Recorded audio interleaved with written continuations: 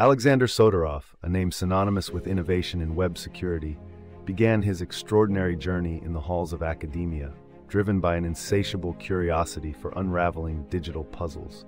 His most renowned contribution disrupted the SSL security framework, a keystone in protecting internet communications.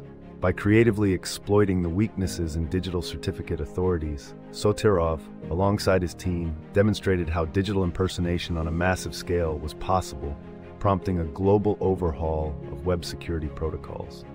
Outside the world of computers, Sotirov's life was marked by his passion for teaching, where he mentored upcoming tech enthusiasts, encouraging them to perceive the digital world with both skepticism and creativity.